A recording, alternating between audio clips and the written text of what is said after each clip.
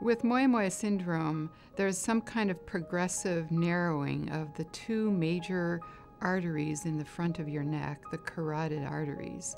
That narrowing gradually constricts the blood flow to the brain. The goal of surgery is to provide a separate avenue to get blood to the brain.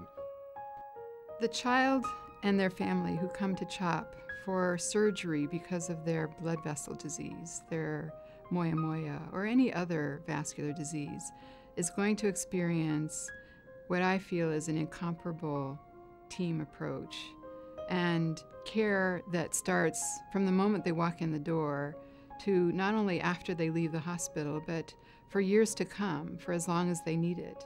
Moyamoya is the name that was given because the way it looks on the radiograph, like a puff of smoke. It's a Japanese term. Moyamoya is a disease of the blood vessels. Usually you'll see narrowing of the carotid arteries, and then they often end up developing decreased blood flow to the brain, which leads to less oxygen to the brain, which then can lead to a stroke. A stroke is a clinical condition that is caused by a loss of blood flow or bleeding in a part of the brain. It's certainly something that we see plenty of. They can be having headaches, they may be having transient weakness. People may not be thinking is a result from stroke because they don't think of children as having strokes. Thought it was a sinus issue and thought, oh, well, I'm not going to leave the ER until they do a CAT scan to see what's going on with her sinuses. It being a stroke, it just took me totally off guard.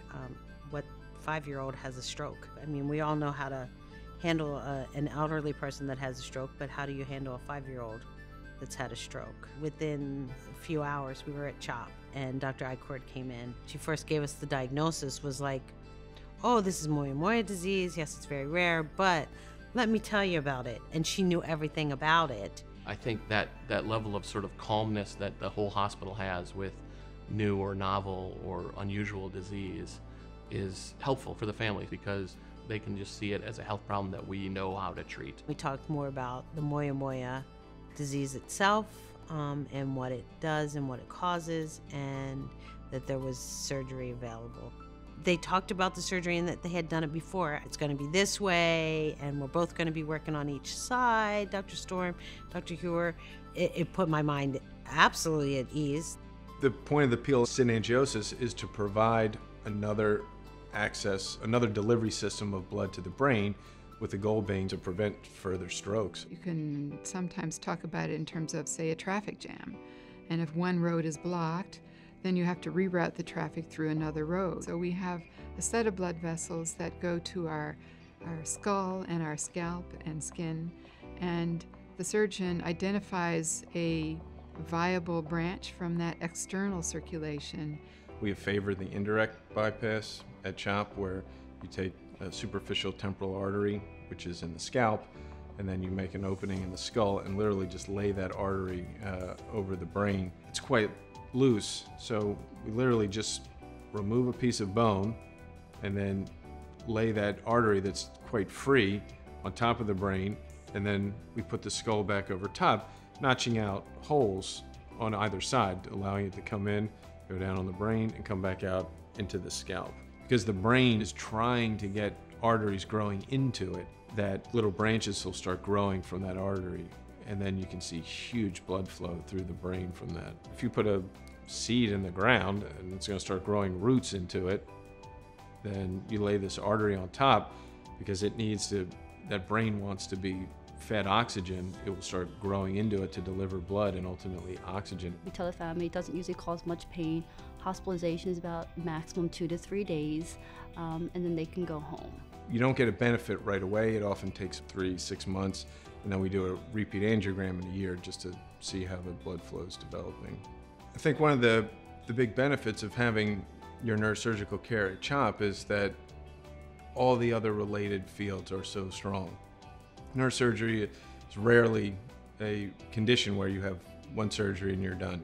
I mean, there are those, we have plenty of those, but in general, these are complicated patients who need a lot of care, either neuro-oncology, neurology, endocrinology, physical therapy, rehabilitation. I mean, all that happens under one umbrella. The Pediatric Stroke Program at CHOP has expertise in caring for children with Moyamoya, including their medical care, surgery, but also sort of the long-term needs of patients, whether that is physical, psychological, school-related. The Pediatric Stroke Program at CHOP was one of the first established in the nation and is viewed widely as one of the best. We see children with all different types of strokes and also other kinds of problems with the blood vessels in the brain. Stroke is just one part of neurovascular disorders. Many other kinds of abnormalities may affect the blood vessels of the brain. There are malformations called arteriovascular malformations. Another type is called a cavernous malformation. These and other kinds of blood vessel diseases can cause injury to the brain through bleeding or through a risk of bleeding.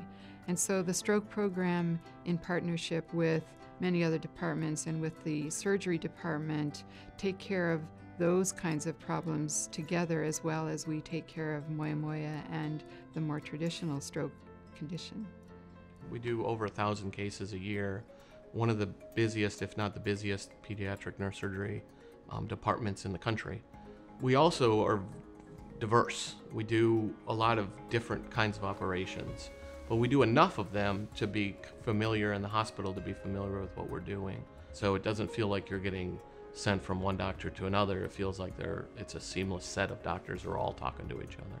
Every time we came, there was either a social worker or a neurologist or someone was always there. Awesome, respectful, go out of their way to, you need anything.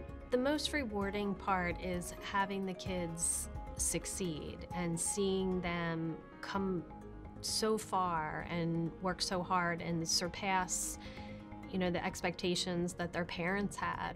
I can be in the kitchen making cookies and she can play. She's okay. I try to live every day and let her be a kid. The great thrill to me is just to bear witness to how well children recover, how determined they are, how they find a way to be happy and whole, and that is humbling, it's endlessly fascinating, and it's very rewarding.